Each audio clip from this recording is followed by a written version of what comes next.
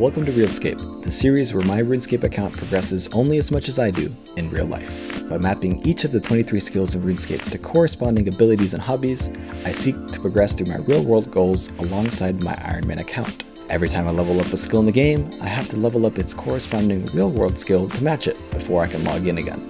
The goal is to become as passionate and dedicated in life as I have been in OSRS, all while chasing the Questscape on my Ironman account. This is Realscape. On paper, it's a pretty simple concept, harnessing the motivation and discipline of an RPG account progression into real-world growth and development. I, like many people, have some aspirations, but at the end of the day, I get more dopamine and satisfaction from playing video games like old school RuneScape, or from simply just sleeping in than I do from actually working on those goals. The math isn't really in my favor. That being said, not everything in RuneScape is fun. In fact, most of RuneScape's grinds are objectively pretty terrible. Running rooftop laps, smelting gold bars, and building pieces of furniture repeatedly for hundreds of hours are all incredibly monotonous and unappealing tasks. But I, like many of us, did them anyway. So then, why was I so inspired to click on a single tile for hundreds of hours, but not motivated enough to clean my room for half an hour? Or why did I cook monkfish for 2 hours, but skip making breakfast? What are the mechanisms that RuneScape operates through that enables us to be so disciplined and persistent without even realizing it? For me, that answer seems simple: visible progress towards goals. That's right, a little yellow fraction, a red line through a checklist, a green quest title. All of these keep me playing for hours on end without hesitation. So what if I could harness that motivation towards non-RuneScape related goals? To do this, rather than try to reinvent the wheel and somehow get real-life goals to reward me in the same way that RuneScape does, I'm using RuneScape itself and this new account as motivation. Because I want to see the account grow as much as it can, I'm using this as the driving motor for my own growth.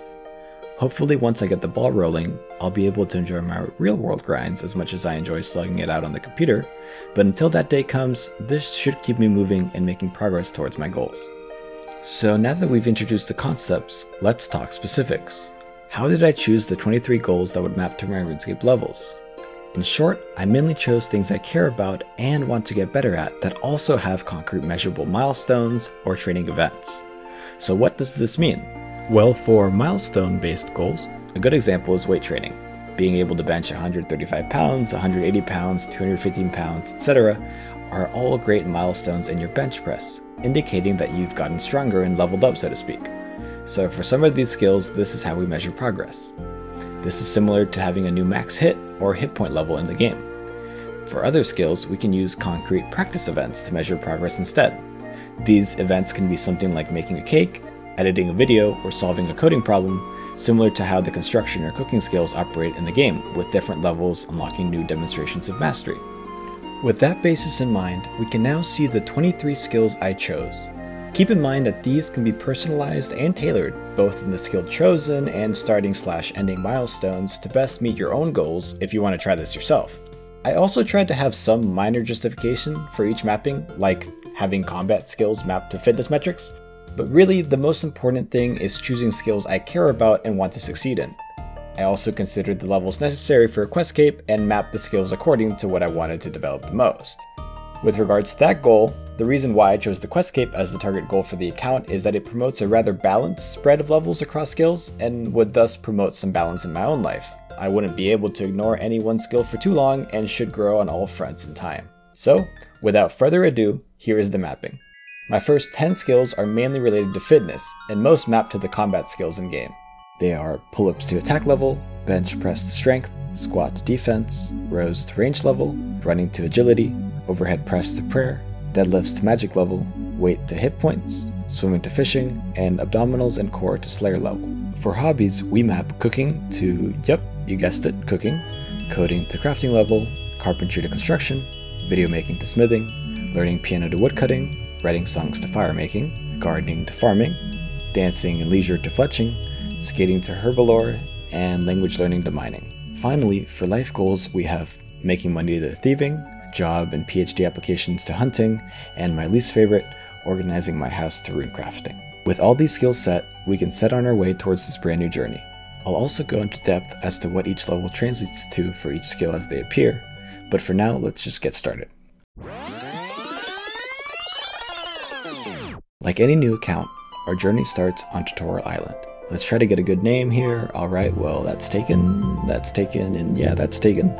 So let's go with Realscape. That's not too bad. Let's get the face and the hair. Yep, looks like me, looks pretty good. Don't want to get any levels here, so let's move right through this. Alrighty, well, that's that. Let's go off to the mainland to do our first quest. So for our first quest in this account, I've decided to go with Sheep Shearer. It's quick, it's simple, and it'll level up crafting, which means I only have to solve a couple of coding problems to level up and get back on the account. So we talk to Fred, get some wool from the sheep, spin it, and we're done. 20 balls of wool, all good to go. 150 crafting XP, 2 levels, and 60 GP in our pocket. And we're done. Should be no time until I'm back on the account and ready to continue. Except it wasn't. In fact, I recorded this clip in August of 2019, over 2.5 years ago. That's right, when I said I wasn't particularly disciplined or motivated, I really meant it.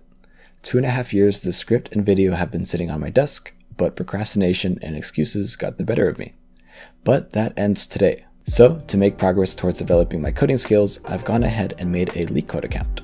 Really, I could have chosen any of these big coding challenge websites, but this one seems simple enough. My goal is to solve 98 coding problems, with each successful solve equating to a level in the game. That being said, not all problems are created equal, so I'm requiring 1 hard problem, or 2 medium, or 3 easy problems per level. This algorithm study plan sounded like it may be a good fit for my future job searches, so I started there. First off, a quick binary search, should be no problem. Just pivot on the middle, check the value, and there, should be done. Nope, got some errors, let me just fidget with that, and nope. I ended up fumbling with this for another 15 minutes just to get a pretty mediocre solution.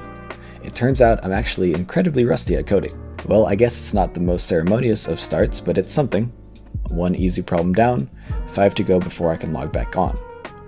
I also took a break for the night and went back the next morning to make sure I could code the problem in their ideal solution and runtime, and after some work I was able to, so I moved on to the next. The next problem was a sort of modified binary search, which wouldn't have been too bad if I hadn't had a strange integer overflow bug, but alas, once I rewrote this equation to account for larger integers, it was good to go.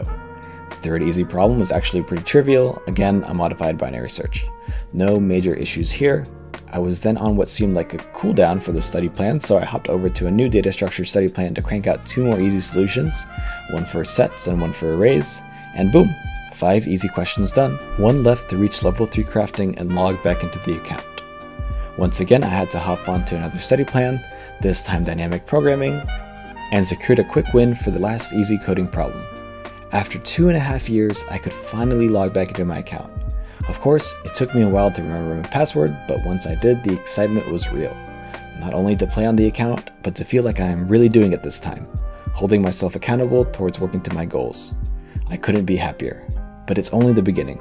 Join me on the next episode of Realscape, where we continue our progress in RuneScape and in life. If you enjoyed this episode of Realscape, please consider subscribing. Thanks!